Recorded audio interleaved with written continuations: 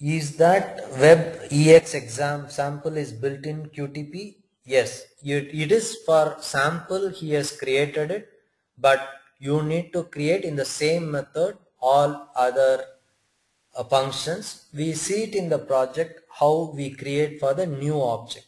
For timing, since it is only an introduction, because it needs lot of Java understanding, without that it becomes difficult for you to understand, right? So it is very important that we understand clearly what we need to do.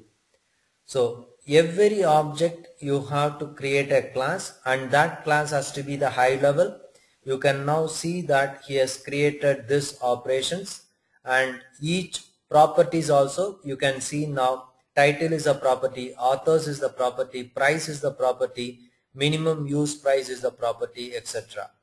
You can also evaluate this using run. You can run this particular say properties. There is a debug property retrieval. If I run this, it will ask me to select the control. I choose the control now.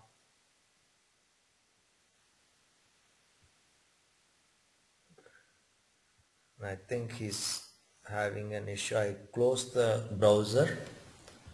I reopen the browser. The same problem, add-in is not associated. I open the browser now.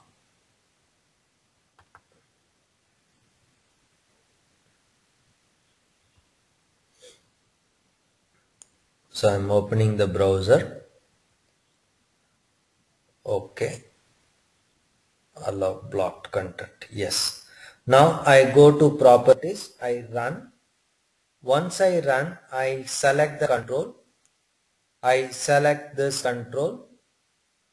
You can see now there was a green color, and that used for selecting the control. We have selected the control as well.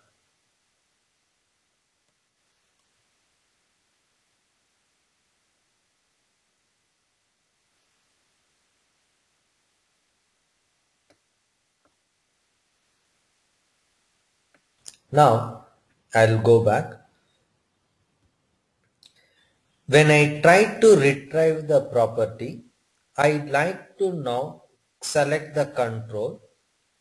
When I select the control,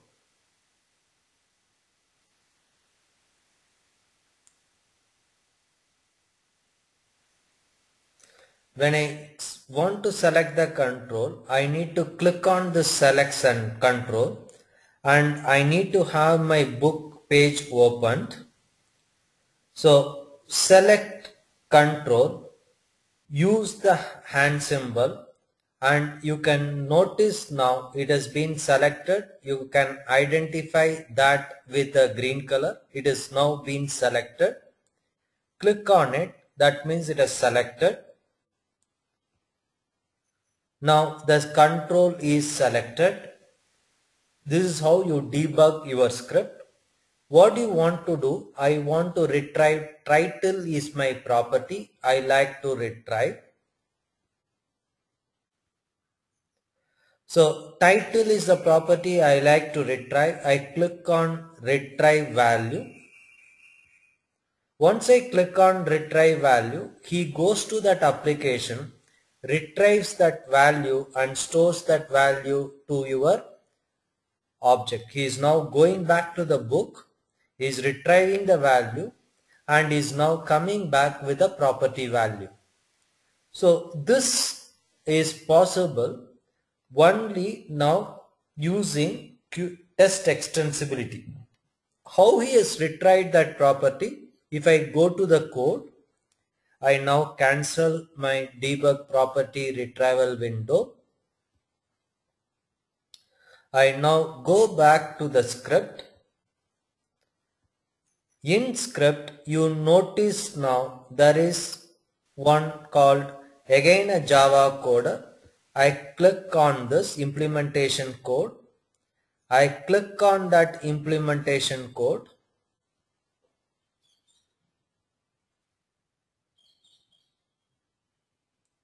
Now I am into the Java window.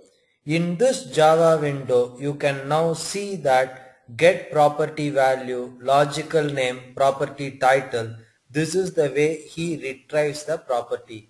Row 0 underscore element is the object. Using this object, row 0, cell 1, he is retrieving the text. These are all the commands of the jQuery, and he retrieves the text, and that text he is reporting it as a title. So that is how he retrieves the property.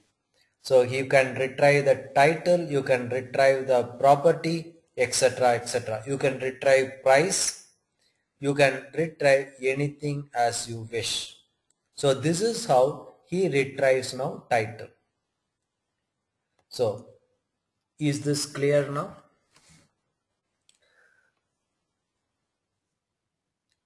So this is how he retrieves an object property.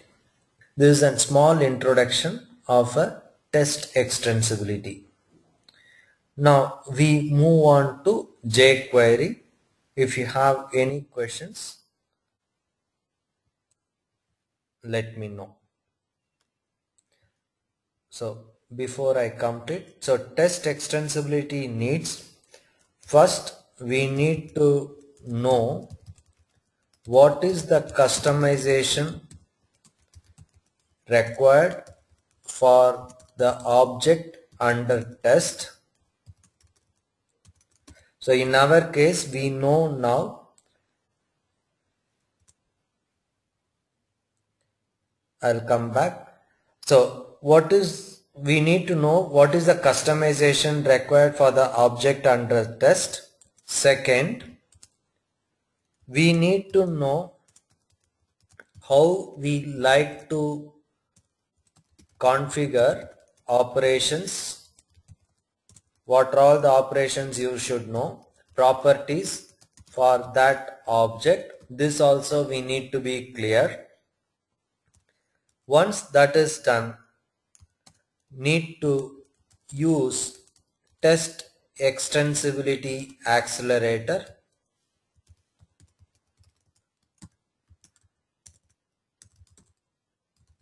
to understand the object and use JS JavaScripts to configure the values, operations and properties. This is how the test extensibility works. Just for your understanding, once I know what is the class, I go to the operations. I can create any operations I like to create. I can add, you can see a plus symbol in the top.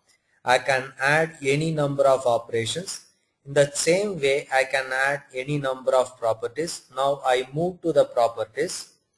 In this properties, I want to show you how an object property is retrieved. I click on debug window, that is your arrow mark, right hand side arrow mark, that is my play window. Using play window, you can see now debug property retrieval window appears. Using this, first I need to select the control. To select the control, you have to keep the page open. So I now go to the page, book page, keep it open. Once I keep it open, I come back to extensibility. Now I select the control.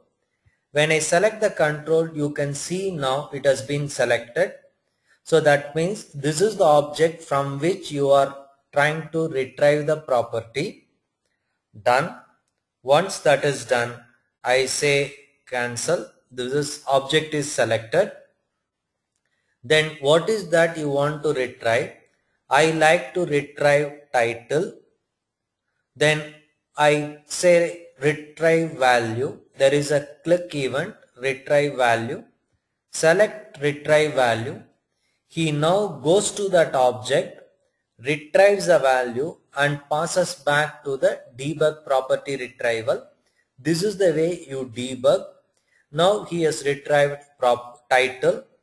You want to retrieve authors, you can retrieve authors. So all the authors now will be retrieved and put it under property value. I have selected authors now, retrieve value. He goes to the authors, to that class, retrieves. Now there are totally 2 authors are there. He has retrieved length of that author. This is called length property. Instead of retrieving the actual text, that is fine.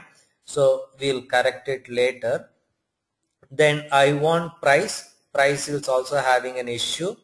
So retrieve value. He goes now and comes back. You can see now it is retrieving $59.99 is the price. So all this are done by code. Now I'll go to the code for your understanding. This property decides from which property I need to retrieve. Class decides which class I need to retrieve all these properties. I cancel this. Now I go to the code that is available under implementation code. Under implementation code, you can now see get property value is the function. In this function, first is either logical name or title. He retrieves that information. Dot text is the information that retrieves the title. Then property authors, he goes to the authors, he retrieves the authors count. So dot length is actually the authors count. So he now retrieves the authors count. In fact, you can see now authors dot length. This authors dot length is what I have typed. So I comment this line. I remove this. Now he will retrieve the authors of that page. I'll show you how once I execute it. I need to save this file. It has to be compiled. Then price, he retrieves now first element price 0. EQ 0 means it's a first element. From the children, he is retrieving the first element. So he retrieves that first element. Then he uses minimum used price, that is the next element. So this is how he retrieves the property.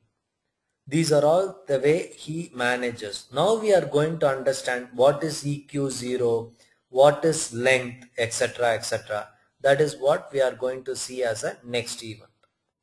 So I go back, go to that class again, go to the properties again. Let me see the authors. I have changed the authors in the actual script. I return. Now I go to authors. Now I retrieve the value. You see now how he retrieves the value. You can see now he is retrieving now both the author's name and is showing in the property value. So change in the code will change your retrieval methodology. So this is the way he manages.